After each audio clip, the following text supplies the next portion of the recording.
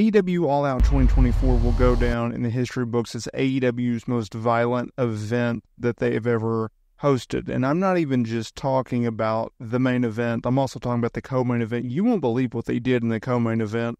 More on that in a minute. Let's talk about why you clicked on this video. Swerve Strickland, Hangman Page, they closed the show. You thought that their previous match could not be topped. Well, they in fact topped it. They used chairs.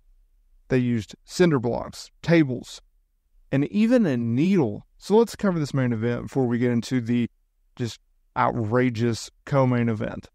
So we knew this was going to be a violent, unsanctioned street fight in a steel cage match, essentially what it was, right? They used everything known to man, including a needle. Hangman Page ripped the grill out of Swerve Strickland's mouth and used a needle and used it in his mouth before hitting a chair shot to the head, which sounded sickening, to score the win. That was it was an insane main event. JR was absolutely appalled during the show when he called the last two matches. Now let's run through the rest of the show, and then we'll get to the outrageous co-main event. Pre-show was nothing special. You could have skipped the entire pre-show. The Acclaimed, they went over the Iron Savages, and if you're asking yourself, who are the Iron Savages? You're not alone. They worked on ROH and Rampage and stuff. Dustin Rhodes, Sammy Guevara, Hologram, they went over the premier athletes. You had Dark Order. They put over the Bang Bang Gang, and Bang Bang Gang, they look pretty good as always. Then the final 0-hour pre-show match, you had Top Flight and Action Andrade taking on Shane Taylor and Lee Moriarty, and The Beast and Undisputed Kingdom went over in this match. All right, enough with that. Let's get into the meat and potatoes. So Daniel Garcia, MJF, they opened the show. In my opinion, they had the second best pure wrestling match, because you can't count the street fight. You can't count, I guess you could count the main event, but I didn't, or the co-main event with Bryan Danielson. But, I wasn't very high on that match. Hangman Page, Swerve Strickland, that was an outlier. Will Ospreay, Pac was the best match on the show. Daniel Garcia, MJF, it was dang close. Back and forth. Garcia sold his neck and his head. In the end, though, he put over MJF because MJF hit a low blow as the referee didn't see him and then hit the jackknife for the win. Now, after the match, Daniel Garcia shook MJF's hand, yet laid him out with the pile driver. So it looks like MJF is going to be taking some time off.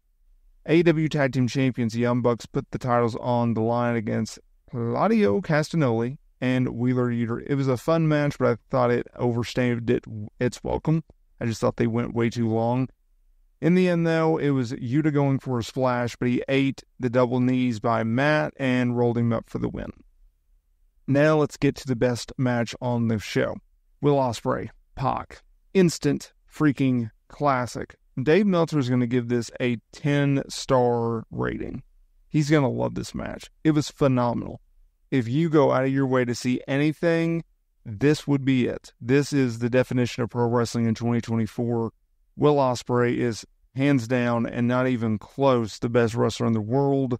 And Pac can go and put on a banger against any single person on the planet. In the end, though, it was Will Ospreay hitting the Styles Clash and then the Hidden Blade for the win to retain the International Championship. Up next was a match that was honestly, it was a sleeper for me, but it went hard in the paint. It was a Chicago street fight, Willow Nightingale, Chris Statlander. These women absolutely crushed. They used light tubes. Willow hit her with light tubes at one point. They did a spear spot off the stage through a set of tables.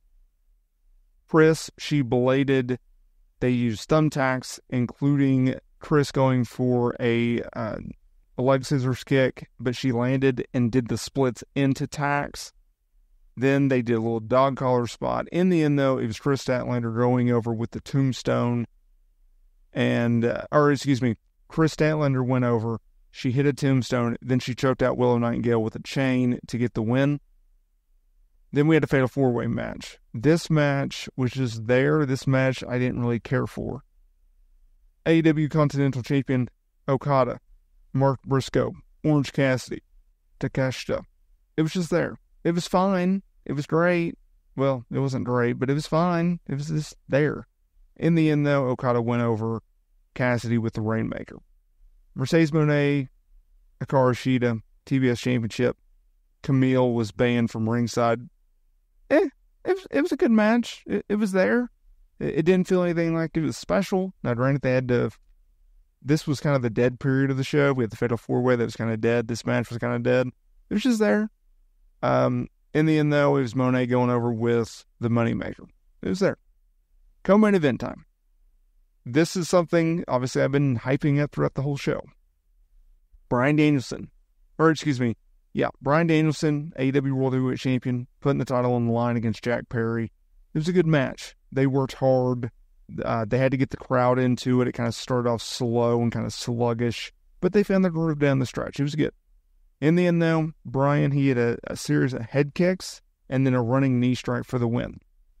After the match, this is where things get interesting because Killswitch came out and laid out Bryan Danielson. He had a stare down with Jack Perry. Obviously, they have ties early in AEW's tenure.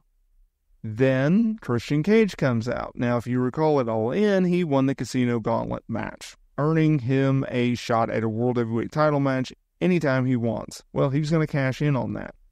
Then we saw Blackpool Combat Club come out. John Moxley, Wheeler Yuta, even Pac, and Claudio. And then Claudio caught Bryan with an uppercut. And Bryan didn't even sell it. He just fell and he was in shock. Wheeler Yuta was held back by Pac as John Moxley put a plastic bag over Bryan Danielson's head and choked him. It was a Terry Funk-esque like angle in which Eddie Kingston wanted to do earlier this year with his feud with Chris Jericho. Tony Khan did not sign off on that then, but John Moxley, who he views very highly, and obviously Bryan Danielson, who he views very highly, they got away with it, and they did it. And JR was losing his mind on this, and I don't know, like, he was supposed to be outraged and just completely losing his mind over this, but I think he was legitimately appalled by this angle. I don't think he liked it at all, because he's